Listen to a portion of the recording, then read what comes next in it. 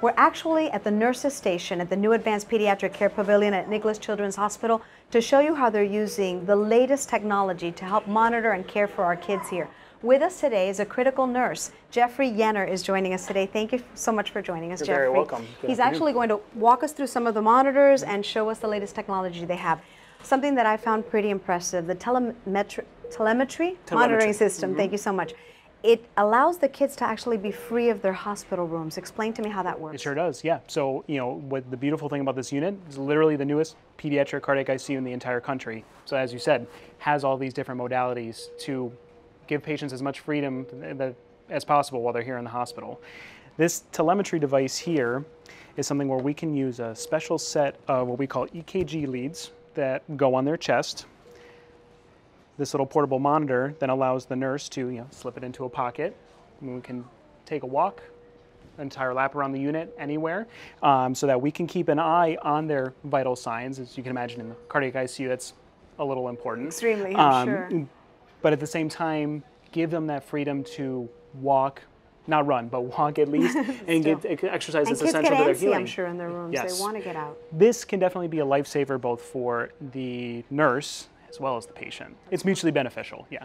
I was also pretty impressed. I'd never seen one myself, the pneumatic tube system. If you can show me how that works. Yes, absolutely. And it also saves a lot of time when it comes to getting results. And you know how nurses love to be efficient, and the pneumatic tube system is something that definitely allows me to not just provide efficient care, but effective care. So what it does is, to all of our important locations, whether it's the laboratory, blood bank, etc., allows us to send message, blood work, whatever it might be, in moments, literally. Load it in, select the station, and just like that, it's on its way. And it's real different than how you did it before. Before, someone had to physically go to the pharmacy.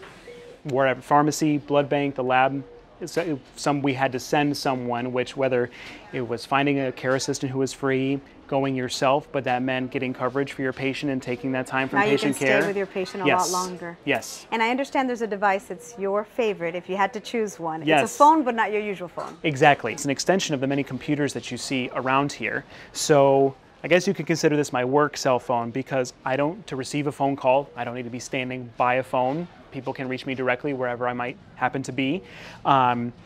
I can get new orders from the physician or nurse practitioner that's covering my patient. I can get them directly on my phone.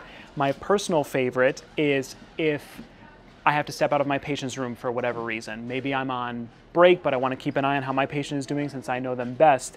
I can actually open up an application on this phone that ties into the telemetry monitoring that we talked about before, and I have my patients, not just their vital signs, not just the numbers. I can see the tracings, the waveforms of the electrical activity of their heart, how saturated their blood is with oxygen, some of these numbers that we focus on as nurses all the time that give us so much information as to how our patients are actually doing. So admittedly, all of the extra alarms and everything that I got with the phone took some getting used to, but all of the kinks that come with using new technology have been pretty well smoothed out, and I've really come to value the fact that I have an extension of multiple devices in my pocket at any time. That's great. Thank you, Jeffrey. You're very welcome.